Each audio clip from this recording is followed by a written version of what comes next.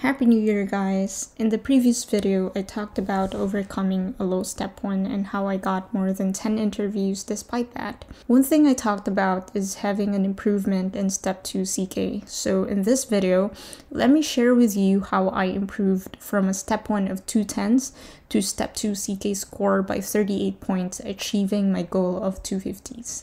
With the change to pass or fail for step 1 this year, there is a far bigger weight given on step 2 CK when it comes to reviewing of applications. So focusing on getting a good step 2 CK score is still, for me, very important. Just a backstory, I did well on my step 1 assessments, and I was actually expecting a score of at least 230s for it, but I was completely devastated when I received my score.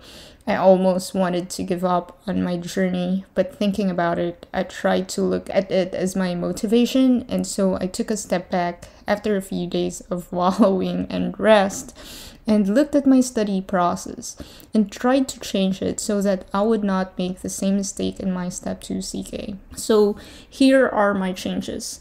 Number 1, resources. I have a video dedicated for the resources I used for step 2 CK. And what I realized was that I used a lot of resources, especially passive ones for step 1. Like I used First Aid, Pasoma, Boards and Beyond, Sketching Micro and Farm, then some more in-depth books for anatomy and biochemistry that I used during med school, then one pass of UWorld.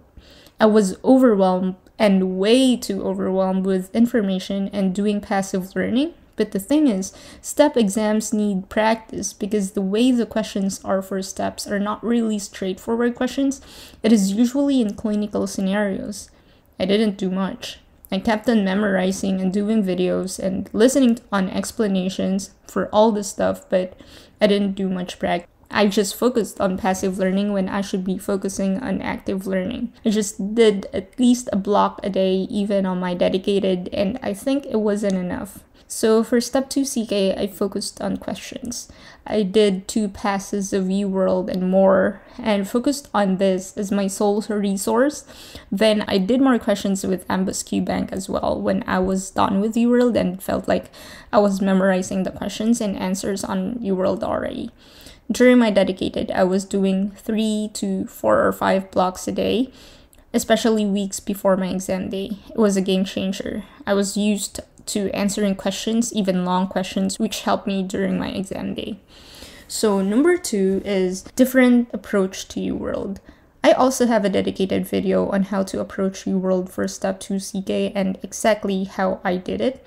Excuse my poor recording system there, so sorry for that, but I think that is helpful. So with my step 1, I just did questions for the sake of saying that I practiced and focused on getting the right answer, which I memorized for some reason, then analyzing the questions, and then analyzing the explanations. I just read the explanations, then put them on my notes, but not really analyzing explanations and why it was correct or incorrect. I did a completely different approach for step 2 CK UWorld, where I analyze questions and analyze each explanations, approaching it as differentials for the topic being discussed. I know it is quite hard to picture it out of this brief explanation, but you can take a look at that video for a more detailed explanation on this. So number 3 is simulation day. Simulation day is one full day on which I simulate the full day of exam from my start of block 1 to my breaks to the end of the block. That day I did 8 blocks with 60 minutes of break for the whole day. I did that every Saturday of the month, I think 2 to 3 Saturdays of the month until my exam day. I didn't do this for step 1, but it was exhausting. A full day of just answering questions was very exhausting back on my step 1, and I was in shock with how tiring it was during step 1, but step 1 was even shorter. So for step 2, just to have some gauge of my endurance and how I will be doing for my breaks, and for me, doing this simulation day helped a lot. It was, of course, still very, very exhausting, but I was expecting it. I wasn't rushing through my breaks because I already know how to use my breaks during my simulation days. So I also practiced with my mask every time because apparently it can be distracting with the mask on, so I want to get used to it. This may be a bit of a stretch, but you can at least do once a week before the exam. So number 4, rest days. I actually didn't see the importance of this until I did a 3-week reschedule and dedicated for my Step 2 CK. So before, even with my Step 1 study, I didn't have a regular rest day. I will have a rest day for maybe once or twice a month. My study schedule is also not regular, where I would study for about 8 a.m. to 3 a.m. or 4 a.m. For me, during that time, with, of course, the mindset of a medical student, the lesser the sleep, the better, because I felt like I had more time to study. But it was actually a downslope at the last hours of the day because I was already too exhausted. So I changed my schedule for Step 2 CK, and I tried to have a regular one where I'll be waking up at 7 a.m., then study till 11 p.m., and then gave myself time to sleep and breaks for meals in between. I also did a very strict no study but rest day every Sundays. Step review is a marathon and not a sprint, and I got to have endurance and plenty of strength that I need, but my body and brain can't just do it with lack of sleep and a jug of just coffee. Adequate rest, but of course not too much, is very important. Before, I get to be very guilty when I sleep more than 4 hours and have a full rest day, but it was also counterproductive having lack of these. And number 5 is note-taking. For Step 1, I wrote my notes in a notebook just like in the lectures during medical school.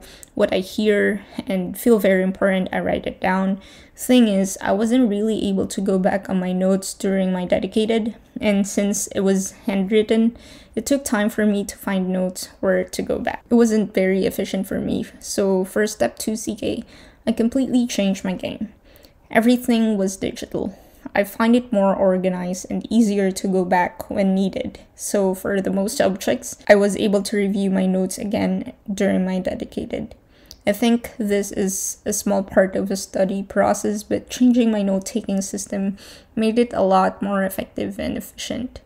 To recap from my previous video, I used Notion for my notes. You can check out how I made my notes digitally in a more detailed manner using the link below. Last but not the least, knowing when to take the test. For Step 1, I got a good 240s on my assessments apart from my last UWSA where I got 220s. It was a week before my exam, but I still did the exam because I was thinking to myself I was getting 70 to 80% of UWorld on my blocks, so I thought it would be good enough. I was already so tired. I was also already so tired of studying. Well, it wasn't good enough. Point is, never take the exam until you were ready. Okay, one can argue that you will never feel ready for the exam, which is partly true, but you can actually gauge it with your assessments and confidence level in answering Q-banks. It again happened to me in Step 2 CK, where I was getting good scores like 260s, then 240s on my assessments, then I got 220s on my last UWSA 2. I moved my exam for another 3 weeks, then brushed up on my weaknesses. I just didn't rush on it because I know that this exam is a make or break for me, and it worked for me. So, of course, come exam day, Step 2 was still really exhausting. I couldn't say that I was confident at all during my exam. I wasn't. I was actually very scared. And the wait time from when I finished my exam to getting the results was very, very, very agonizing. I had crazy thoughts of failing it, but I can say that I was somewhat at ease at some point, that I knew I prepared well. So there you have it. Step 2 CK is hard, and there are a lot of horror stories about it. But after all the studying and getting tired of UWorld, I can say that the effort can be worth it. Just keep swimming. If you have any questions, please comment down below, and I will try my best to answer if I can. I hope this was helpful, and good luck everyone. Happy New Year again.